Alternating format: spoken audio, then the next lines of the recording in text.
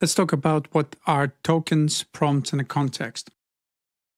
LLM models read text in chunks called tokens. It's roughly about 3/4 of every word in English. We'll have a look at an example in a second. Don't obsess over the exact counts just now. Longer text simply means more tokens, and more tokens means more costs. Let's have a look at OpenAI Tokenizer. Here you can see a sample prompt that's used for GPT-4 and GPT-4o Mini. You can see this first sentence breaks up into 1, 2, 3, 4, 5, 6, 8, 9, 10, 11, 12, 13, 14, 15 tokens. So this first sentence is 15 tokens. It's important to say that emojis also represent tokens. Like this hand over here is represented by 4 tokens. A number at the same time, it doesn't mean that each digit is going to be a separate token. They're still grouped together, and those groups are counted as tokens. Now it's important to say LLMs, they predict the next token. Each of these tokens represented as numbers. The LLM doesn't necessarily see a word for a word. It simply sees which number, which ID of a token likely predicts the next ID of the token. Why it's important to understand the impact of the tokens. Tokens directly impact the cost, and I'll show you a sample calculation in a minute.